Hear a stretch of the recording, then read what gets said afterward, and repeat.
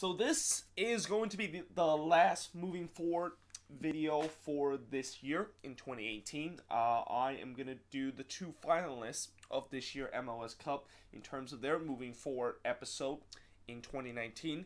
And also, I have moved my microphone a little bit closer. I did hear somebody says that I put the mic a little bit too far and they couldn't hear my voice. So I decided to move it a little bit closer. Maybe this will help. Maybe this is gonna be you guys can pretty much hear my voice a little bit better now. But either way, let's talk about Sporting KC. And Sporting KC, of course, finished the season with a record of 18 wins, 8 draws, and 8 losses. And they finished the season with 62 points, which is the best in the Western Conference. They've scored 65 goals this season. Yeah, 65 goals. That is a lot of goals that Sporting KC have scored. That's definitely more than the previous 6 or 7 season when Peter Vermees was with this team. And they conceded only 40 goals, which it sounds really kind of...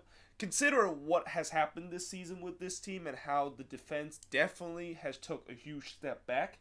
40 goals, it sounds really kind of a low number. Consider how they defend did this year. I mean, you would think they probably might have conceded 50 goals because of that, but no, they conceded only 40 goals and they still consider one of the best defense in the league. And they have a goal differential of plus 25, which is also one of the best in the league. I think it's the third or second best in the league in terms of goal differential. I know the Red Bulls are first, but I think Atlanta has a better goal differential than Sporting KC. I might be wrong, though. And then they got eliminated by the Portland Timbers in the conference, and I always do this. It's not the semifinal.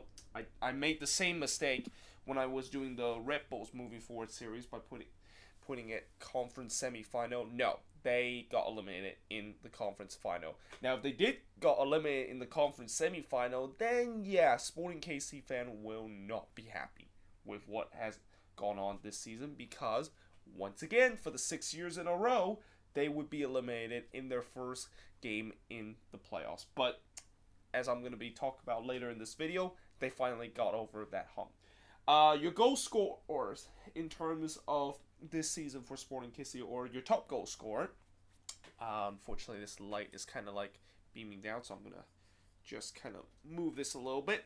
You got Daniel Shaarawy with 11 goals. Most of those goals came in October, in that crucial time of the period.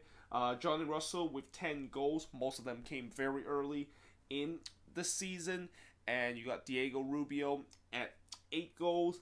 Felipe Gutierrez with 7. And Gerson Fernandez with 5 goals to his name. Top assist leader, Johnny Russell with 10 assists. Roger Espinoza with 9. Daniel Shaarawy with 7. Graham Zusi with 7, and Diego Rubio with 6 assists. So, what went right for Sporting KC? They finally won a playoff game. I mean, this is the first time in 5 years that they finally got over that hump. It's always been a problem for Sporting KC whenever they go into the playoffs. It's that they just completely shit the beds once the playoffs begins. Like, they're kind of like their counterpart, the Kansas City Chiefs, where they just choked when they come out of the gate of the playoffs. But that curse is finally broken this year by beating RSL in a very competitive two-legged affair. And certainly, if it wasn't for the Seattle Sounders versus Portland Timbers as what I think is the best series out of this playoff, this would be right up there, because it was very, very competitive, especially the second leg.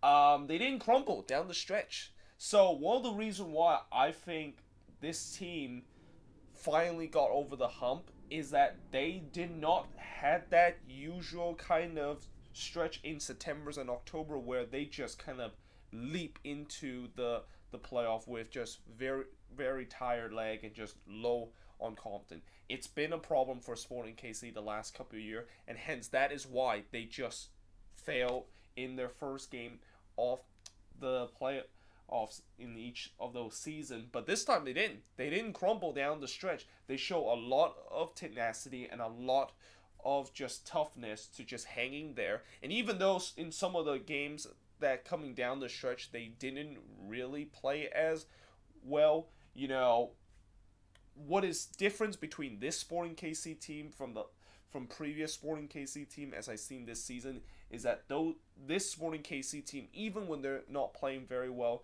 they're able to come through down the stretch. That is something I have not seen Sporting KC done in the past couple of years, and that is why I've been keep saying this team, just with all the adversity that's been facing, I feel like this is finally the year that they can break through, and unfortunately that did not happen, and in many ways I kind of jinxed them in terms of the conference final. But the other thing that went right for them is that they are one of the best attacking and defensive team in the league. So for many years, Sporting KC has known as the best defensive team in the league because they have some of the best defender in the league, like Aiko Opara and Matt Beasler, and they also have one of the best goalkeeper and probably the most underrated goalkeeper in the league, that is Tim Melia.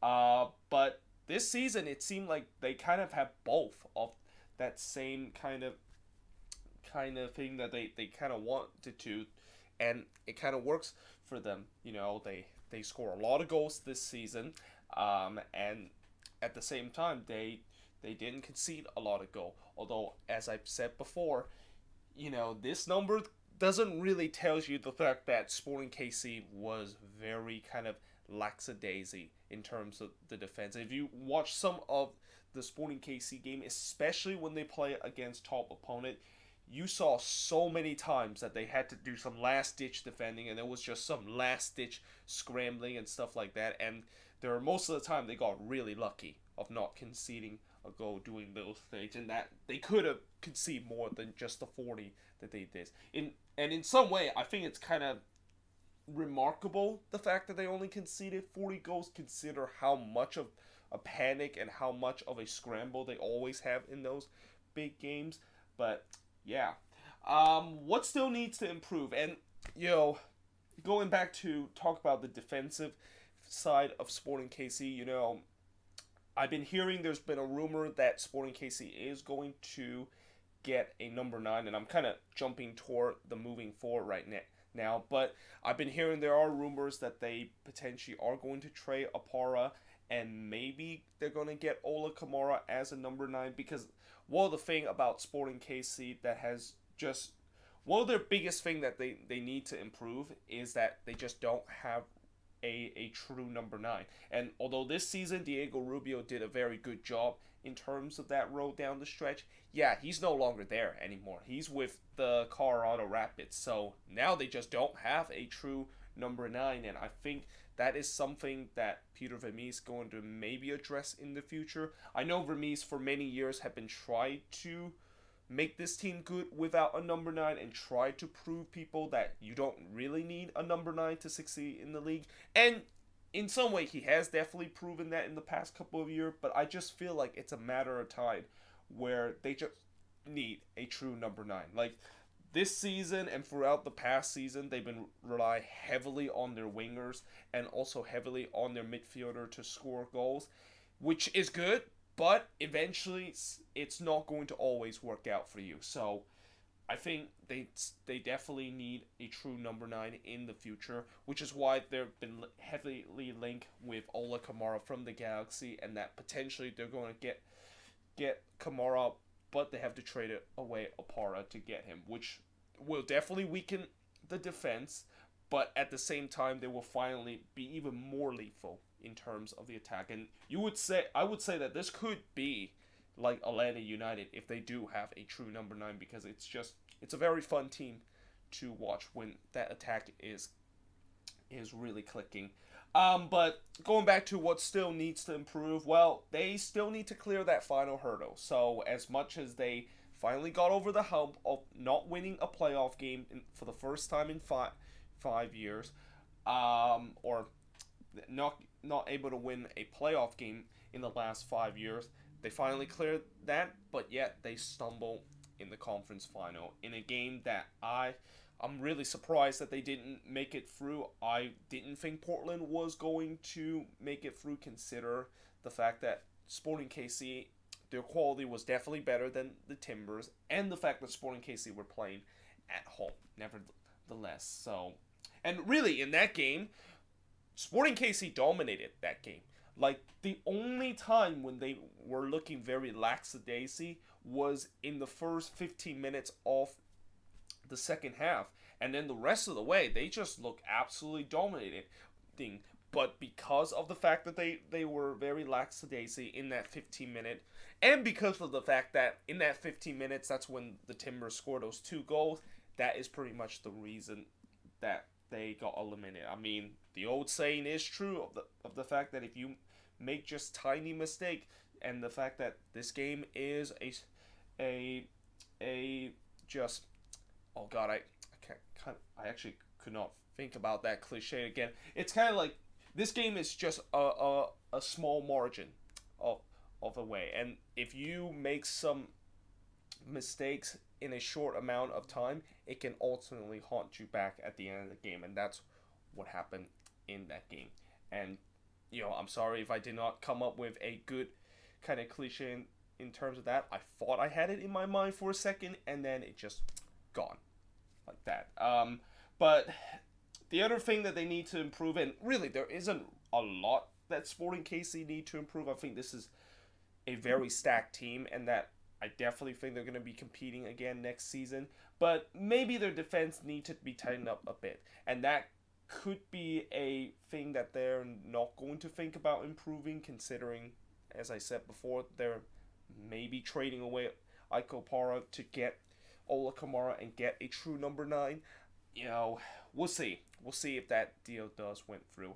And then, of course, moving forward, and I think I kind of talked about it throughout the last couple of minutes, is that they're going to be competing again next year. I mean, Sporting KC, this is one of the few MLS team that has just been very consistent for the past couple of years. I mean, ever since Peter Vermes has taken over this team has always made the playoffs. And I think they have made the playoff 9 years in a row. I mean, that is some incredible consistency. So there's no doubt that they're going to be competing again, and that they're going to be definitely be in the playoffs, and they're going to be considered one of the favorites in MLS Cup. I think they're a team that is going to be the favorites coming out of the West again. I won't be surprised if they find themselves at the top of the standing in the Western Conference, considering the fact that the West is still, when you look at the West, the East for the last couple of years has definitely been better than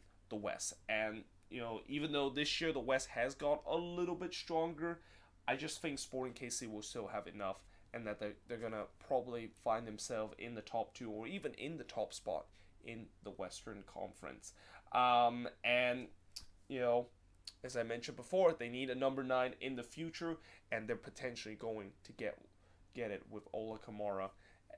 And, that's going to be interesting to see how it is. I mean, if Ola Kamara comes into this team, I guarantee you this team will score more than 60 goals. I mean, with Ola Kamara, Daniel Sharawi, Johnny Russell, Felipe Gutierrez, yeah, that is a very stacked attack, and they can do damage any given days, and that I really think that this team could be kind of like Atlanta United, where it's going to be just attack, attack, attack. Although I don't think both teams really share a similar style. Atlanta United, it's all about attack and having all the possession. And Sporting KC, at times they've done that, but Sporting KC is also kind of like a pressing team too. They love to press on opponent. They don't do as well as what the Red Bulls did. The Red Bulls are still the best pressing team, but they also do very well in terms of pressing, and that's maybe is one of the reasons why they have so many. They receive so many of these chances, is because when they press opponent, when they win the ball back straight away, they will create those good chances and potentially put the ball into the back of the net.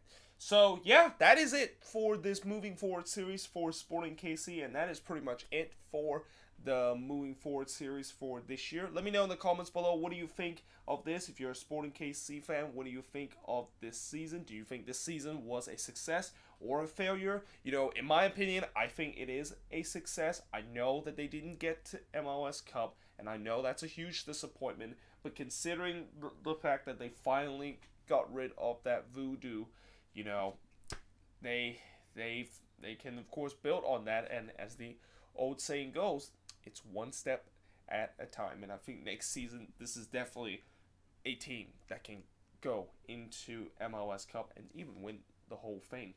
But yeah, hope you guys enjoyed this video. If you do, make sure you guys leave a like, smash that subscribe button, and yeah, I will see you guys next time.